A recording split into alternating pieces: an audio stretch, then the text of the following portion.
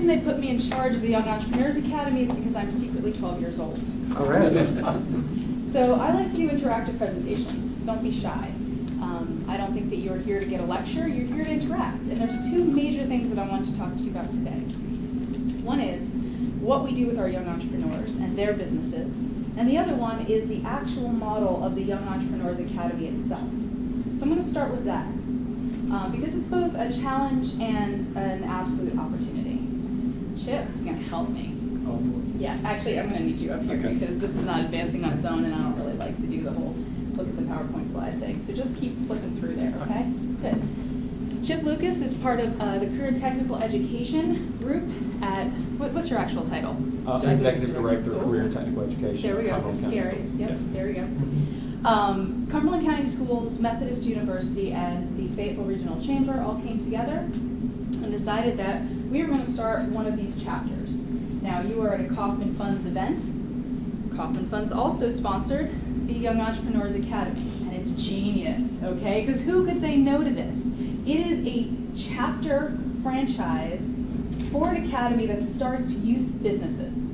And they did a pretty intense, well thought out job in terms of launching this kind of program. It covers everything from starting a business plan, fully fledged business plan, 3 different instructors.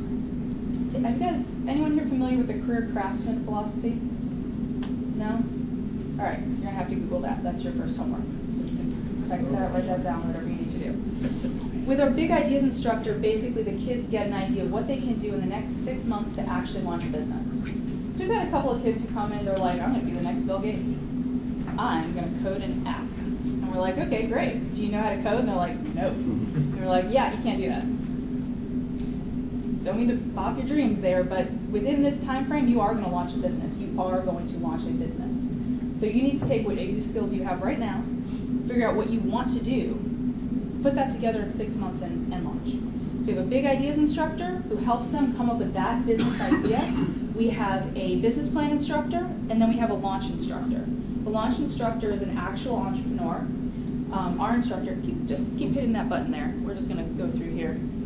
You guys are all familiar with these concepts, so I just like to have a PowerPoint running in the background so you have something else to look at besides me eventually hitting myself on something around here because I'm a klutz. Ashley Thompson from Press Branding downtown, she's an entrepreneur. She taught our business launch. Donna Keene from Career and Technical Education, she's a business instructor with Cumberland County Schools. She taught our business plan. And then we had amazing, amazing response from the community in terms of getting the funding, startup capital, because this program actually comes with a $6,000 pot of money that the kids compete for. Wouldn't you like to write a business plan, even like a small business plan, and have access to $6,000, right? That's not too shabby. Generally speaking, the kids are not entitled to anything. They could get $1 of that pot, they could get all $6,000. Usually it's somewhere in between. TJ Haney was one of our business mentors. We rely on speakers, presenters, mentors to round out the students' experience as they write their business plans. Then they present them in front of the investor panel for the $6,000 pot.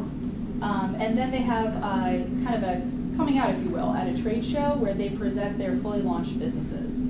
They file for EINs, they file DBAs. These are real, legitimate, tax-paying, honest-to-God, legal entity businesses in 6 months.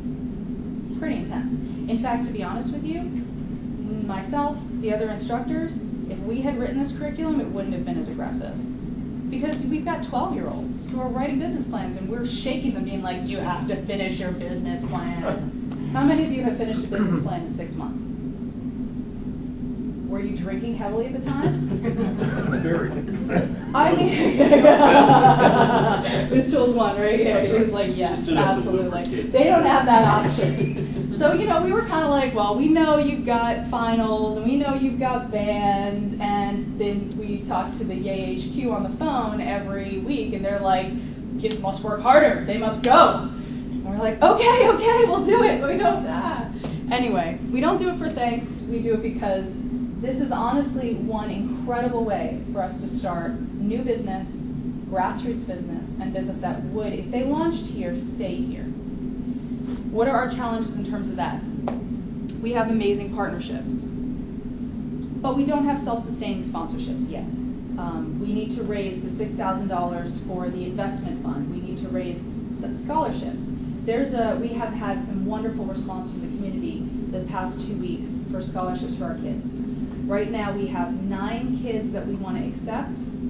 All of them are asking for a full scholarship. The program costs $395 for us to run per student. The kids that we have right now are not able to pay that amount.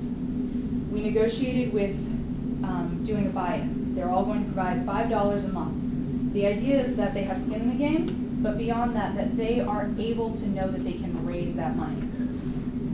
Is it $30 for the year? Is it $120 for the year? Whatever their buy-in amount is, they need to have faith that they can raise it, that they can work for it, that they can get it done. And that goes into whether it's we're asking for $100 or we're asking for $1 million. That's part of the confidence building. But 6 months of business launch, that's a heck of a confidence builder. These kids know at the end of this process that they can do it. They can do it for this business, they can do it for any business. So that's our goal. But we are not yet self-sustaining. So building stronger partnerships in the community, figuring out how do we make the kids connect back into community processes so they're sustaining something. Right now we have 3 or 4 kids from last year's class who are coming back as mentors. That's really big. When you're 16 and or you're 12 and you're going to be a business mentor to somebody else because you've already launched a business plan, I mean, like, you know, resume, whatever. All right, so that's kind of our problem. But then here we have actual businesses. These guys launched with one exception. This one did not file his EIN or DBA. On the other hand, he also didn't present to our investor panel. He was the only one. We also had 2 other kids who were in this class and then decided to leave. And you want to know why they left? Scared. One of them definitely was. One of them was 12. She was not mature enough to fully figure out the process. But that being said, she was carrying straight A's, and so was the other kid, and they decided that they needed to focus on their straight A's this year instead of the amount of time that it takes to write the business plan. Damn, you know, overachievers, really. So anyway, but that being said, all these kids presented with one exception, and the one that didn't, he had enough of a foundation that he could have launched his business plan with absolutely no startup capital. So I don't worry about him. He's got a really good concept, and I think that, you know, he could have used a car. What we were actually going to put in for his business plan expense was a used car and hope that somebody in the investor world would take pity on him. But aside from that, everyone else, MRCs are mini retainer cases. Mitchell doesn't want you to lose the thousands of dollars that your kid has in their mouth that they have to schlep around. He's going to put it on a carabiner so they could clip it into their backpack. Don't lose that money, save the product. Very exciting. Esk Shoe Design. If Esk gets his act together, this was TJ's mentee here, we had a brilliant plan for him to apply to the Innovation Fund NC. Can I tell this concept? Broad strokes? Broad strokes. Imagine you are a female and you really enjoy wearing heels, but you have a 40-block commute. What do? Take 2 different sets of shoes, right? What if a shoe could transform from a flat to a heel? We all liked that concept. He also had another concept that was more along the lines of what if mood shoes and mood rings and shoes had a love child? Very interesting. So, never forgotten. Very interesting business model. Having a 16-year-old explain this to you is also quite interesting. Never Forgotten has noticed that more and more, particularly, unfortunately, in the area of deaths in high school, people want to memorialize kids or lost family members through things like T-shirts. So he's taken a very generic concept, which is T-shirt printing, and moved it into the realm of funeral services, memorial services. So it's not something that one would think about very much in terms of, you know, we very much on the line in terms of being very respectful of people's grief process, but at the same time offering a product that people are looking for in order to help process their grief. I made a mistake in my PowerPoint. Anyway, we had a fashion designer. Studio Hexagon was our semifinalist. She won $1,800 from our investors. She got a free plane ticket, her and her parents, to go down to Florida to present to the Southern Regional semifinals for the Saunders Scholarship. Saunders Scholarship is a full scholarship to RIT. Full scholarship. She's 12. She's 12 and had the opportunity to win a complete full-ride scholarship to college. And the thing we've talked to all of our kids about, we had 3 who matriculated, one of whom ended up at Methodist in the Center for Entrepreneurship, that the skills that they learn in this business process have direct applications everywhere else in life. So if she had won her scholarship and didn't want to go to RIT, we would have started talking about how do you negotiate for a college scholarship using leverage. I've got a free one to RIT. I really want to go to George Washington University. How do we make that happen? We've gotten a lot of different life lessons from this program, but the one that I've personally gotten a lot of is possible. Totally possible. That a 12-year-old can write a business plan, launch a business, and start looking for real estate, which is what she's doing right now. Her plan was to have basically a one-stop center for after-school activities for kids of different age ranges in a multitude of different sports or activities. So instead of dropping your kid off at soccer and your kid off at gymnastics, and then having to go to the store to pick up the soccer cleats and then going to another store to pick up the gymnastics outfits, you would basically have a gymnastics, ballet, I guess soccer's not a good one, but a karate studio with a store that offers all the products that you need for those activities in one location. Parents, you're welcome. Our kids are doing great. They're, we had 2 of them who called me and were like, hey, I want to come back for this year's class. And we were like, can you do that? And HQ was like, no. Once you go through this, you really have the skills. You don't need to go through it again. But so they're learning to stand on their own 2 feet. And it's just like graduating from college. It's a little scary out there. You're like, hey, I had this mentorship. I had this support. What do I do now? But they've got their guides. They've got their books. They've got us as continuing mentors.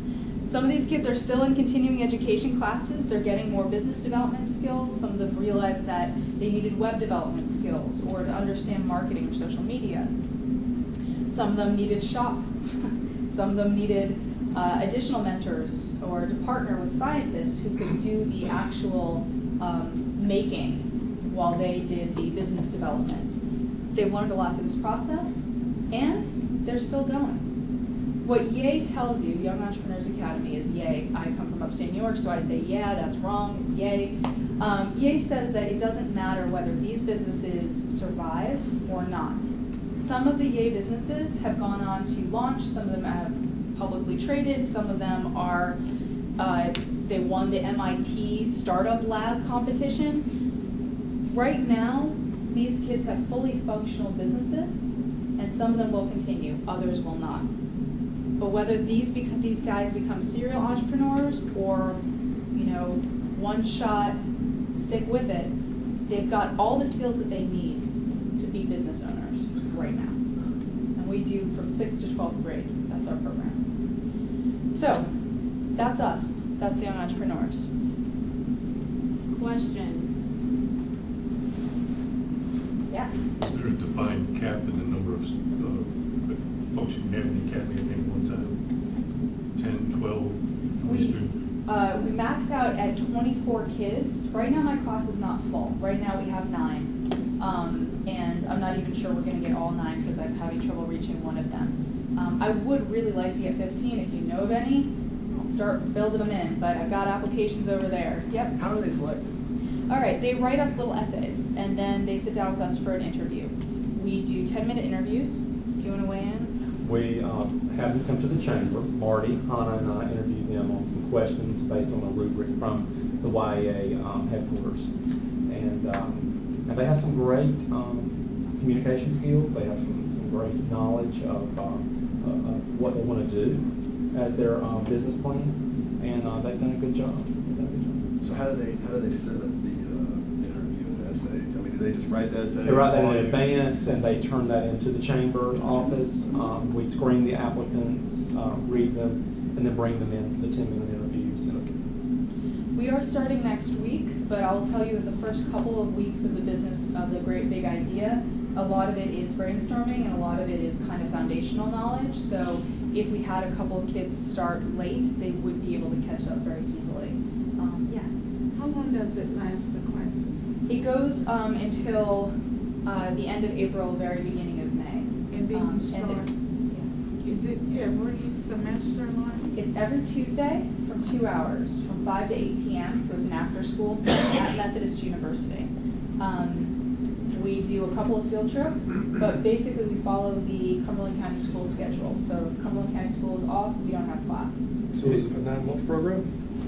It's 30 weeks. It's 3 10-week segments, as she mentioned earlier. There's 3 instructors, and it's approximately 30 weeks. Each instructor teaches 10 weeks. And the kids do work outside of class, so we sometimes struggle with that, but what they're doing outside of class is research on their business plans. And we have decided to set up some additional study help for them to do that this year.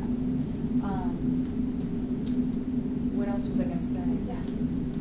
The businesses you just listed up there, are they, when you say fully functional, are they profitable, or are they profitable? How do you evaluate, it being fully functional or success, I guess? That's an excellent question. I mean, most of what I was talking about is in terms of their, let's see, hardly any of them are profitable right now. What most of them are in is in either a design phase or a product development phase for our product-based businesses. For Studio Hexagon, once she gets space, she's been working at a Village Christian Academy, doing an after-school modeling training program. So once she gets physical space, what she'll start doing is recruiting instructors and setting up her cash distribution center, basically. But in terms of functional, they have bank accounts, they have EIN numbers, they have DBAs. If you wanted to pay them for their services, they could receive your cash under their business name. And wasn't that a trip and a half? Okay, we had the 12-year-old going to PNC Bank saying, I would like to open a business account. They're like, you are not, we can't sue you, we can't give you a business account. So she ended up with a student account. Well, like if you can't sign a legal document, it's a little difficult, right? That is a small problem with this program. So they opened a student account with one of her parents as a co-signer, which seems to work, and it's just for her business. In terms of profitability, two of these are working through patent processes. So once they have their patents established or have worked out their formula, one of whom is looking at mass manufacturing. He's the fashion designer. So anyway, we've got a couple that they're not yet profitable. That's what I'm trying to say. Right. I could go on and on and on, but they're not yet profitable, but they are launching. Yes. You first, and then we go. Okay, Yeah, you can you run said that. that some of them are applying for patents. That whole process can be expensive. That is true. I've looked into it. For U.S. patent, it's about $10,000. For European, it's about $15,000, and for U.S., European, and Chinese, it's close to $20,000. Right. How do they swing that? They are going to have to start their fundraising or capitalization. So we've given them foundation between the $1,800 to $400. That's the range in which they won from the investor panel. Some of them are. I mean, it comes down to basic entrepreneurship, family, fools, and friends, right? A couple of them are going to be incubating. Some of them are working other jobs in order to pay for their processes. Gregory II actually came to us with a trademark process already in motion when he started our class. But that's a really good question because a lot of them can be very particular. But half the battle is the research. William Evans wanted to do a hamper, like a laundry hamper that looks like a basketball hoop. He did a lot of research. There's actually not a patent on that particular design. there are a couple different designs, but not the one that he wants to create. So we talked about very specific patent language. We had the library come in and talk to us. So once he is able to figure out how much it costs for him to file that, and he's doing that research now, he's going to have to figure out how to pay for it. Same boat as everyone else in terms of entrepreneurship. Once you stated earlier that they could not go back and retake a class with you guys, but do you, are they still able to get information? Yes.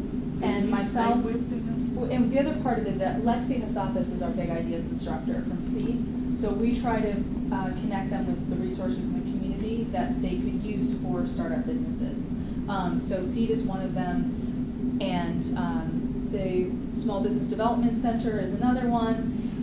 We are making sure that they understand that there are resources available to help them. They can't come back to the class. They've already been there and done that. So they are mentors. They can call me. They can call Lexi. They can call Donna Keene. So you don't tell them you're finished, get out of our lives, you stay with them through their lives? We tell them, here's my cell phone number, call me anytime. If you text me at 4 in the morning, it's not an emergency, I will kill you, but I will also come pick you up if you need me to.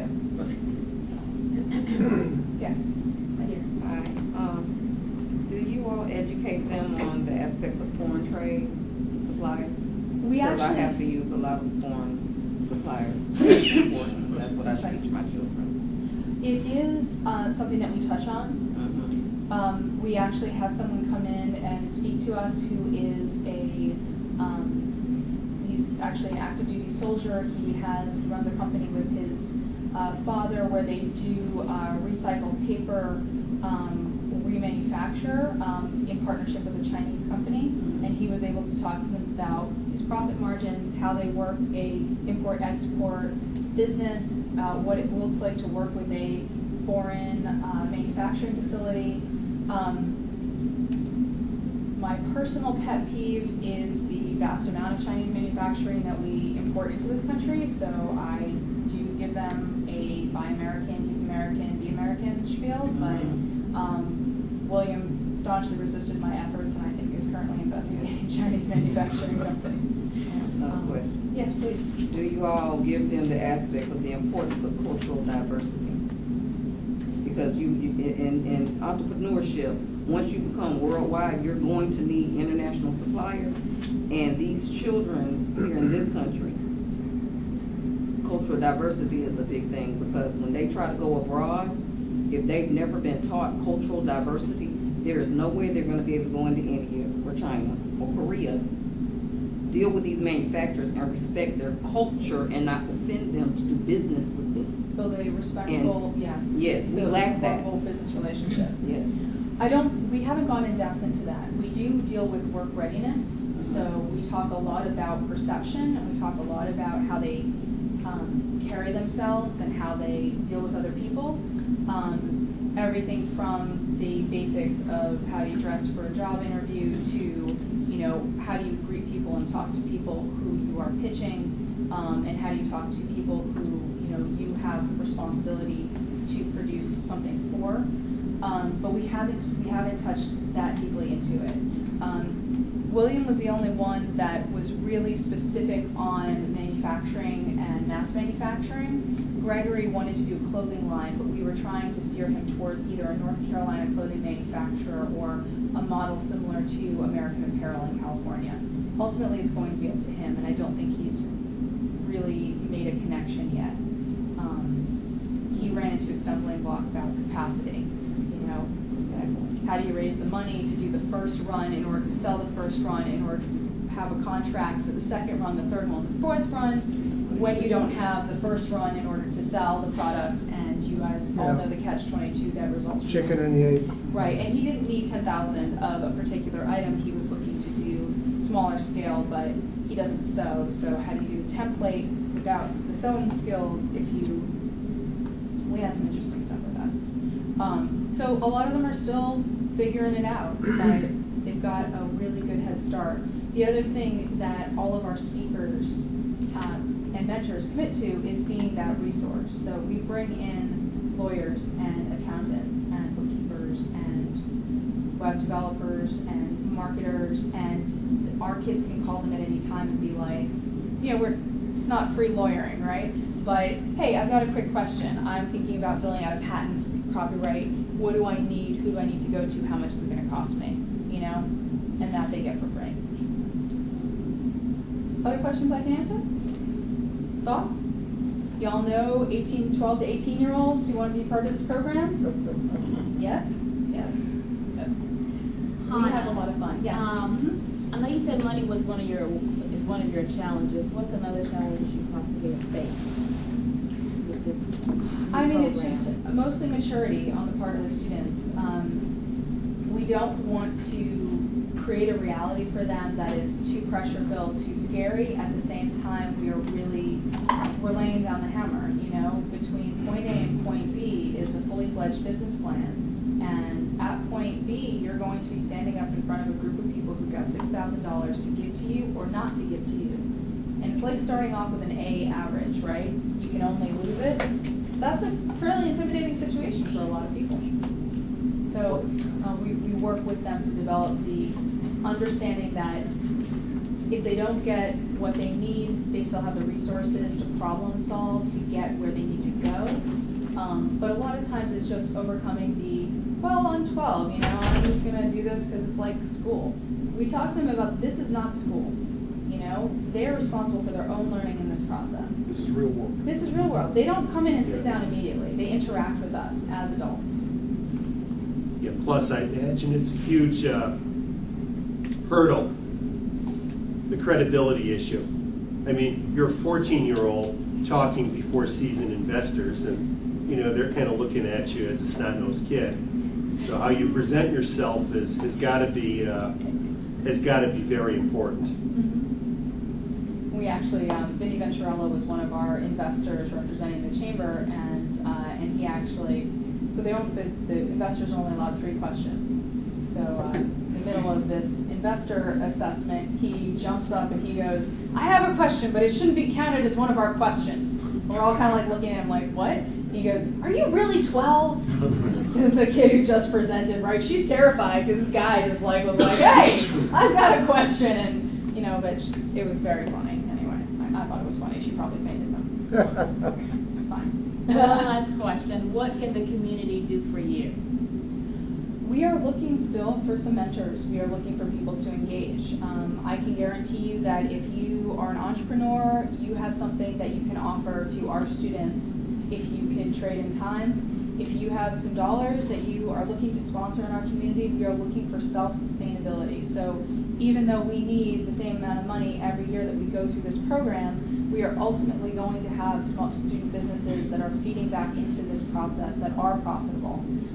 And we are really looking to make sure that each class successively achieves more than the class before them. So having students who know that we are here and put their applications in, having parents promote us, having teachers build us into their curriculum, as well as having sponsors who come back year after year who are very interested in staking these student businesses, very helpful and very important. Yes. So when you say stake, are you looking at this as a contribution, a donation, or are you looking at the investor getting an equity interest in whatever develops? It is a donation. Despite the format being very similar to Shark Tank, we don't actually sell portions of the students' businesses. It would be A, too complicated, and B, way, way too messy. All of our students were supposed to have written thank you notes and a update to their investors this year. I'm not entirely sure that that's happened. We got to work on a couple more things before we can give you an equity interest in their business.